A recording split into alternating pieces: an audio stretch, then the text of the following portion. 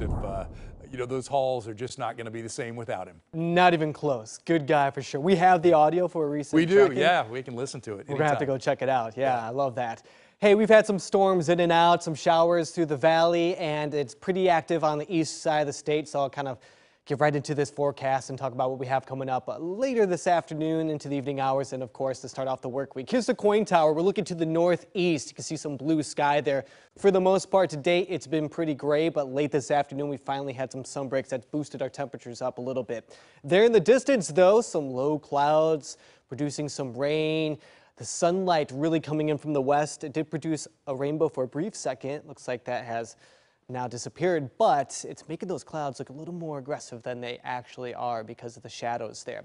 Rain totals today pushing about 2/10 of an inch here in Portland. All the rain really up in the northern Willamette Valley, drier to the south and much warmer where temperatures reach the 70s today. A lot of that stream of moisture and everything to kind of get things going was farther to the north. You can see Troutdale coming in with 0.14 of an inch this afternoon and throughout the course of the day, I should say. There's the radar. Still a couple cells around here, but they're pretty much staying to the north now, so I'm not expecting a lot of rain around Portland for the rest of today, but it sure is very active and busy there through Umatilla County, just to the east of Pendleton. This system was moving from the southwest into the northeast. It continues to do that. This is the most recent severe thunderstorm warning that was put into place by the National Weather Service there in Pendleton, and that is until 5:45. You can see the counties there.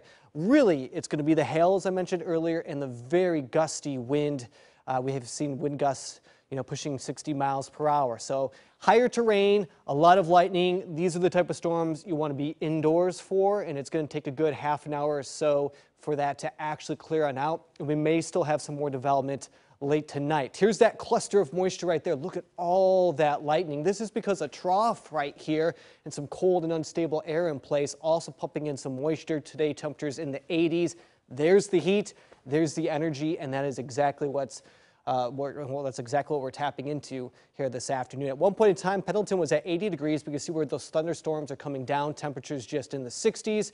60s here, 70s down in the Willamette Valley, and up in areas of Seattle in the 50s. We'll jump in a little bit closer to Portland, the Portland metro area, hovering right around the upper 60s right now. So this may actually be the warmest part of the day because it was so cloudy earlier. We're finally breaking through and seeing those temperatures jump a little bit. For tomorrow, we may have a few showers, but pretty much dry. We'll be drying out through the course of the day. We'll bring in some sunshine as well, some passing clouds. Temperatures tomorrow in the mid-40s.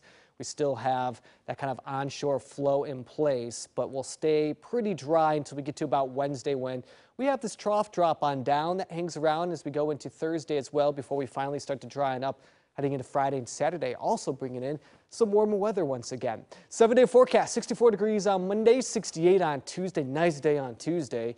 Wednesday and Thursday, a couple showers. I think Thursday mainly just in the morning. And then we clear out Friday and Saturday, weighing temperatures back into the 70s. All right, right back to it. Thank you, Joseph. Next, one of